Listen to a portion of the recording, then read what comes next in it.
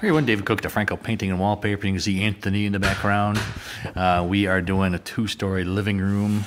They did this side already, and then that part, and then the kitchen. Now they're working on that side of the wall.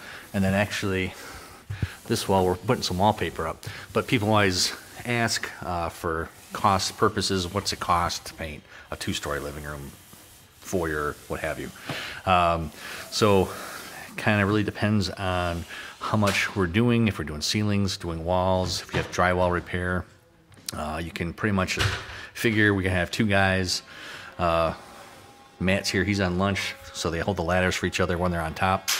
So 2 guys coming out for the day, you know you're going to be at least $1,000, but depending on how much more we have to do, it could be upwards of $1,500, give or take. That includes paint, but just kind of gives you an idea of what you can expect to pay when you have a 2-story area that you're needing to paint that's going to need ladders or scaffolding. Safety is a key, especially if you've got hardwood floors. You can kind of see in there, ladders don't really sit too well on hardwood. So even though we have little foam roller, like bumpers that sit on ladders or like grippers, you still want 2 people to make sure they're holding the ladder. So kind of a quick and easy, just in case you want to know.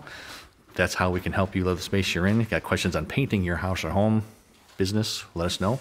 Love to see how we can help you love the space you're in. You guys have a great day and God bless.